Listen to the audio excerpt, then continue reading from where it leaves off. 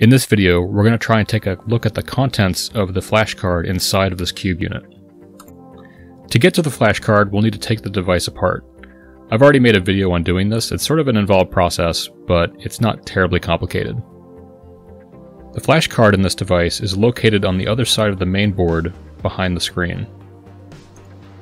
Once you have all the screws removed, pull the board straight out and remove the fan connector and swing it off to the side. The flash card is held into the board with a single screw and a socket. Once you've unscrewed the screw, it should come directly off of the main board.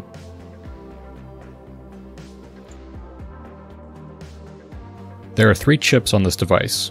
The chip shown here is a USB controller, and on the other side there are 2 flash chips. After searching for the information on the sticker, it returns a part listing from Mouser, which shows that this device was sold as a single unit, and that according to the listing here, it is a 2 GB flash card. But the pinout for this device is not compatible with a normal computer. You can't just plug this into a USB port. So instead we can take a look at the datasheet. After scrolling through the datasheet a little bit, we can see it gives a pinout for this particular device. Fortunately, this flash card uses exactly the same pinout as normal flash cards. The only difference being is that the connector is different. Using this information, we can take the pinout of this device and convert it into a normal USB port. For this, I cut the cable off of an old USB device and soldered it onto this perf board, while also using these male header pins. After double and then triple checking the pinout to make sure there is no wiring problem here, I plugged it into my computer. And luckily, the drive popped up in the system as just a normal USB drive. But rather than going through the drive in the file system, I decided to make a bit-for-bit copy of the entire image of the drive file using the Unix utility dd.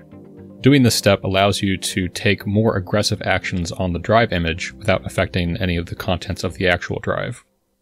After creating the disk image, I ran the utilities file, fdisk, and fatcat to find out more information about the drive.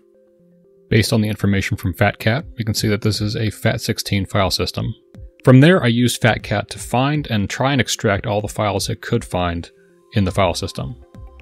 There is a folder structure present, but it turns out that all the files that were on this drive have been deleted. From there, I used fatcat's file recovery mode to try and recover all the files that it could from the file system. What it was able to recover was an XML file and a handful of binary data files. From here, I used a hex editor to examine one of the files, and you're able to see some information in here in terms of the string data. From the data that is shown, this looks like a log file for an alarm.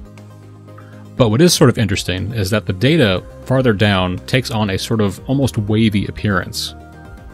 This can often mean that this is a digitally encoded analog waveform.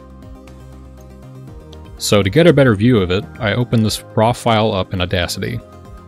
Audacity gives you the ability to open up raw data and interpret it as an audio file. The tricky part with doing this, though, is trying to match the encoding settings to something that is actually interpretable. This can take several attempts, but eventually I was able to get some settings that did work. And after zooming in and scrolling around a bit, we can see that there is an analog waveform of what looks to be a QRS complex.